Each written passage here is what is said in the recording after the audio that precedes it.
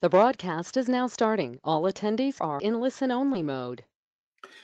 Welcome to another GoldMine 101, our regular series of short presentations giving you hints and tips for getting the most out of GoldMine CRM. And in this session, I'm going to cover a couple of key ways in which you can customize GoldMine to improve the way it works for you to match your business requirements. So hello, my name is Tim Wilmot. My company, Wizard Systems, we're a specialist CRM systems supplier who help out mainly small and mid-sized organizations improve their sales productivity, marketing, and customer support through the use of simple and affordable solutions like GoldMine. Now, this presentation will be about 10 minutes, quarter of an hour or so in duration. It's not meant to be an in-depth training. Customization can be a big topic with any CRM solution to tailor it to your requirements, particularly if you're just starting off with GoldMine. But of course, it can be an ongoing process as you start or as you continue using GoldMine. You come up with extra requirements, extra needs, extra ideas on how you can tweak the system to get it to track the information that you want to know about. Now, the audio part of this presentation is one way only, as you would have heard when you joined the session. If you've got any questions, please type those into the question box on your meeting control panel, and I'll do my best to answer those at the end. Also, at the end, I'll give you a little update on GoldMine product news, just to keep you in the loop there with GoldMine versions and so on. And this session has been recorded. After the presentation, you will get an email from our GoToWebinar system with a link to the recording, and it will most likely be up on our YouTube channel as well. Brief mention about my company, Wizard Systems, then leading supplier of GoldMine and other CRM solutions. We provide a total service around GoldMine. Of course, we provide the product and upgrades, implementation, any kind of training, whether that be as regards to the location, that can be at your place or our place, or of course it can be online, and support as well. We've got a very active, permanently manned GoldMine help desk ready to answer your calls. Okay, so the basics of customizing GoldMine. I'm going to cover two key areas in this session where you can actually customize GoldMine: fields and detail records. First of all, fields, that's probably the most obvious one to start with.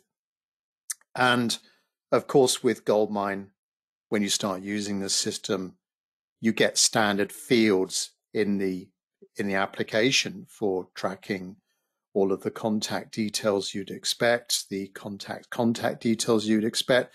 But you can then create your own fields for further profiling and categorizing your contact. And that's essentially what we're trying to do with these customizations. The primary aim is to provide richer information about the people that you're dealing with every day, and allowing you to record extra information that could be very useful in the way that you handle that client, service that client, do reporting, marketing. That would be a big area. You know, there's some important information you want to track to help you deliver more targeted marketing. Then it's important to consider, is your GoldMine system reflecting that, and is it tracking that information?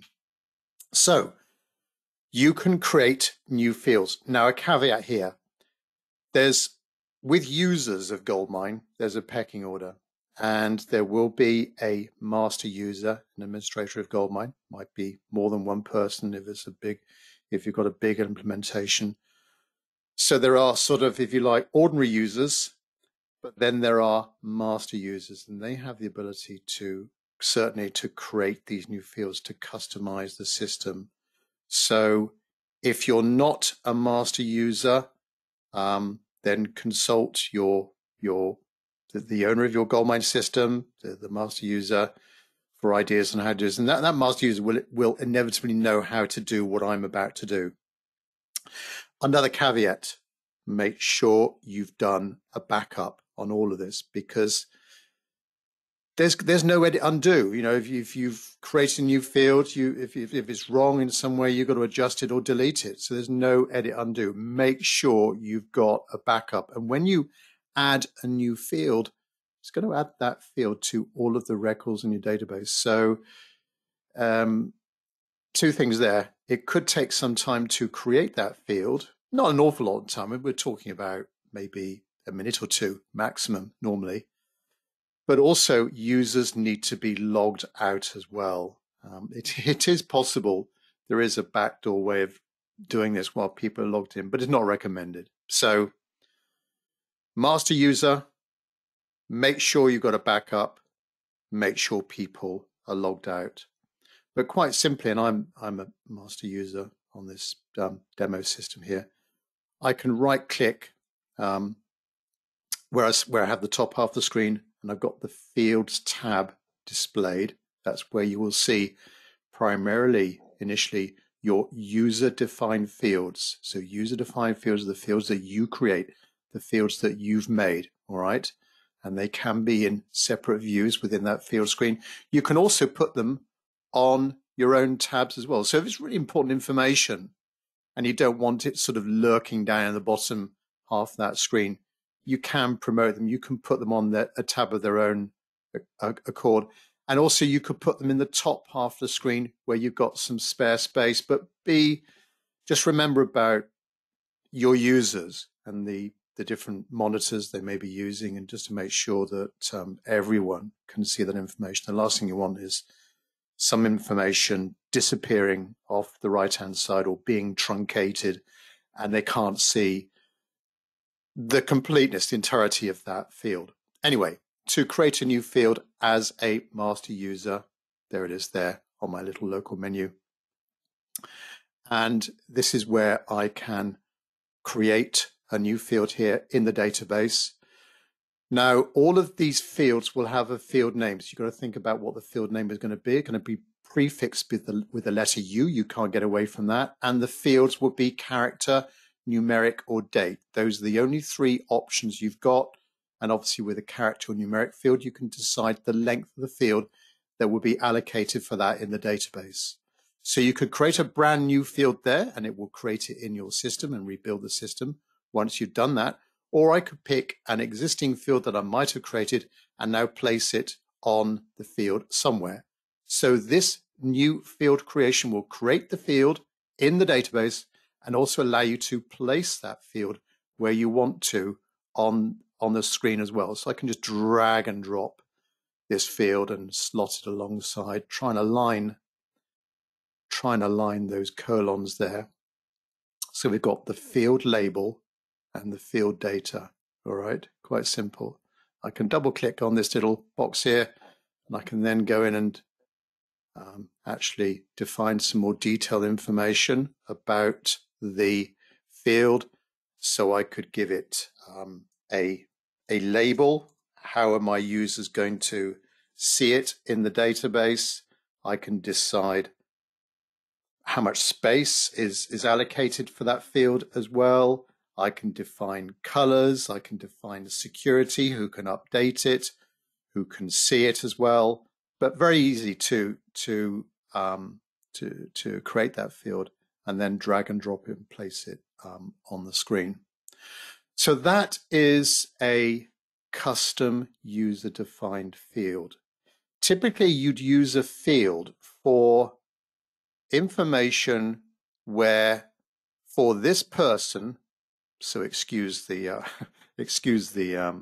name there, Fred test record, where this person, this company, has one of this thing that you are creating. So Fred Test, for example, he's only got one job title. He's only got one location.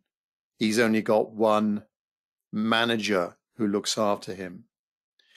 If, however, the information that you want to record could be many, so Fred Test has many of these. For example, he has many products, he has many contracts, he has many interests, and so on. That's where the details record comes in. So that details tab there allows you to record what I would refer to as the one-to-many. This contact record has got many of these. So on that detailed tab there, you will see loads of existing information. Well, typically you might see email addresses. If Fred's got multiple email addresses, you'll see those there as well. So to create a new detail record, I just right click there, new detail record. And there's some existing ones I've got there, but I could create a new one. Maybe I'm tracking contracts, for example. And you can see there some other ideas of some detail records.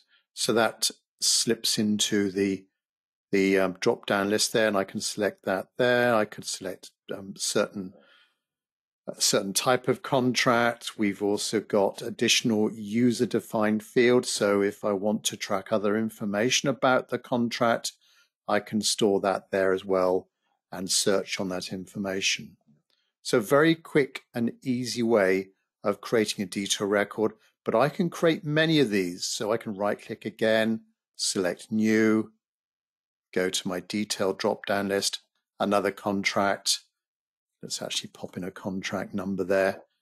Now I've got 2 contact records and so on. So there's a very easy way there of creating that one-to-many relationship, if you like. So fields, one-to-one, generally, all right? There are sneaky little ways of going around that, but just think of it like that. Details tab, one-to-many.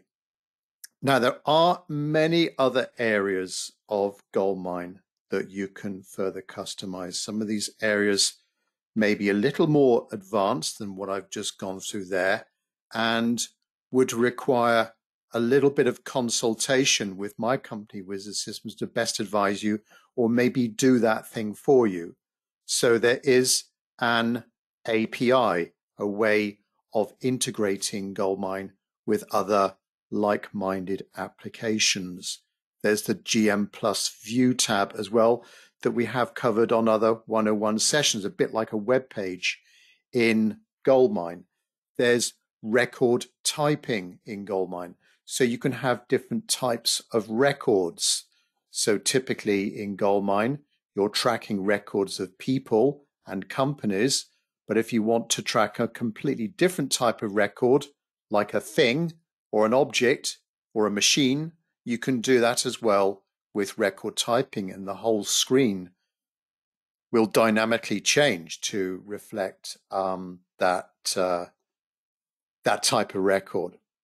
So we may cover those on other sessions, but just like on this one, just to keep it fairly simple, fields and detail records, very quick and easy way of customizing GoldMine. Of course, with fields, you do have the drop-down list as well in there. So if this is typically a field where you're putting in some kind of text, you would then populate by clicking on you then populate, and in alphabetical order, you're going to present to your user the common entries for that field. Why would you do that? Well, you're going to make sure that everything is consistently added to the GoldMine system. So if there's a particular way of spelling something, or you've got an acronym or abbreviation, then everyone using the system is going to enter that in the same way. And the way that you find it as well, when you create filters and groups, the way that you find it will be a lot easier for you. So quick way of customizing GoldMine. As I normally do now, if you've got any of those listening live, if you've got any question around this feature, pop that into the question section on your meeting control panel, please. Question from Philippa. Is there a cost for the API, and do you have documentation?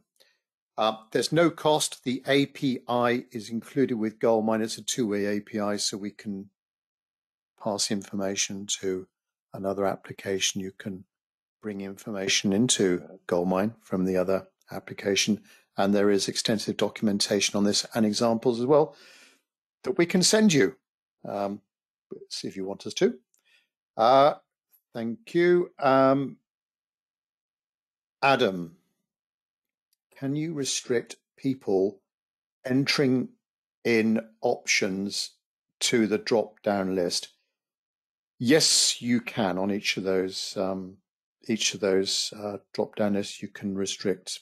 You can disable the ability of people to invent their own options, which yeah, that's a good idea to try and do that, because you don't want people coming up with, for example, if it's job titles, a drop-down list of job titles, you don't want people maybe necessarily inventing their own job titles or different ways of spelling managing director or whatever. So it could make for an easier system. Neeraj, what is the GDPR on your screen? That is okay. So GoldMine can, any CRM database could help you be compliant with the GDPR legislation. Sorry, I'm not a legal expert, so I'm not sure the status of GDPR in the UK. I'm pretty sure it is still a compliance requirement of the UK government. So yeah, it's just a way of recording checks and the if I can get the word out, the legitimacy of your right to record that person's details and permission levels and so on. You could, we have actually done little webinars, little workshops on this too. GoldMine itself will not be will not be automatically at the flick of a switch be GDPR compliant. You need to tweak it a bit, as in what I've been doing now with creating fields, possibly detail records, possibly activity types to record that GDPR compliance journey or process in your GoldMine system. So it can be done, and we can advise you on that if that's important for you. Right, don't think there's any more questions that have come through. So this presentation is as of June 2021. Just to give you an update on GoldMine training. Well, we are actually starting to open up our training center now. We are starting to go out to visit our customers again in the UK. So if you've got any requirement for GoldMine training, that can be at your place, or you can come to our training center where we've got adequate spacing between the desks in our training room, very good COVID compliance there. So please contact us for details on that, and of course online as well. The latest release of GoldMine, we have had a hotfix released on the 17th. So what's that? 5 or 6 days ago. So we get these major releases of GoldMine. So we're at the major release is 2020.1, and then after that we've got a 3. So this is the third hotfix. There was only a couple of hotfixes on this. It will be up on our GoldMine blog shortly. You need to have a maintenance contract for this. There is also being tested right now the GoldMine 2021 version. I'm sorry, I'm not able to tell you exactly what's in this, but that will be a major release of GoldMine available to our maintenance customers. And this has been released for beta testing, I think actually this week or today even.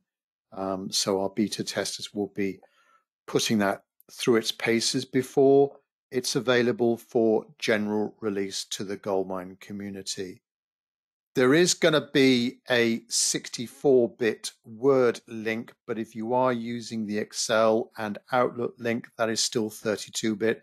So on the whole, stick with 32-bit Office implementation if you want to link GoldMine to Word, Excel, or Outlook. Right, I think that's up. You're up to date then on the GoldMine news as of the 23rd of June 2021. As I said, the only way of getting upgrades is to be on maintenance. There are some special offers. If your maintenance had expired some time ago, please contact us at Wizard Systems. There are some promotions to take advantage of that GoldMine are running right now, and it's good to keep up to date with these latest versions for new features and also compatibility with later operating systems, SQL versions, and so on. Always a good idea.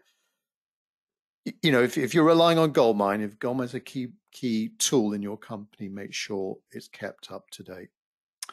So that's me done then on our GoldMine 101 session. We'll have another one soon for you on a completely different topic.